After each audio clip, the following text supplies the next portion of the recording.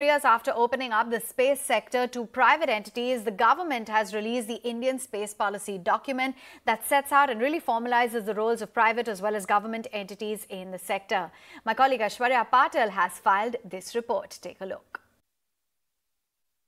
5, 4, 3, 2, 1, 0.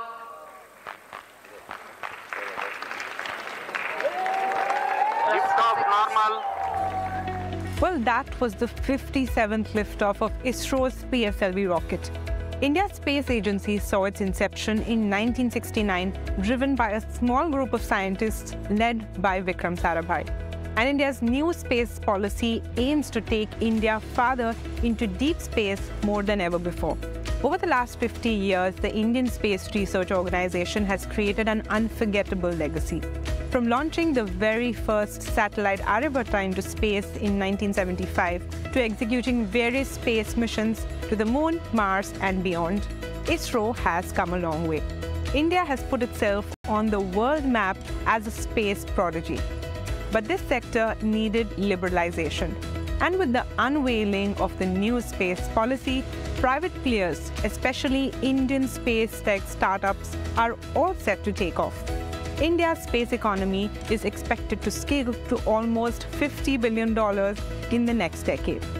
What the policy does, in effect, is open up the full space sector, every aspect of space sector, to the private sector in India.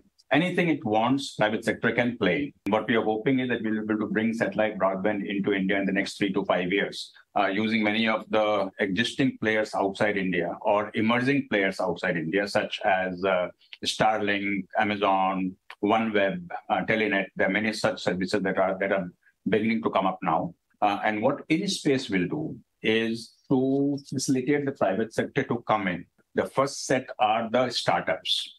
The companies like Skyroot, Agnikul, Pixel, Digantra, Dhruv Space, all of these startups that are just beginning their journey.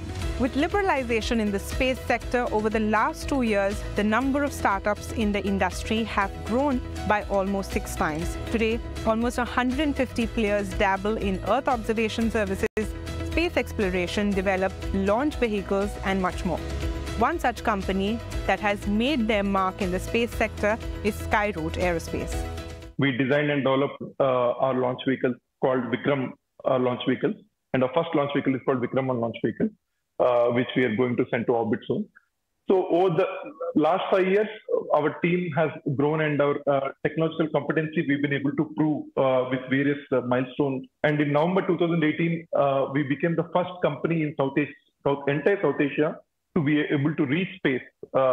This put India, the private sector of India, in the top 3 nations in the world. Currently, the world space market is around 400 billion, and it's going to cross $1 trillion soon.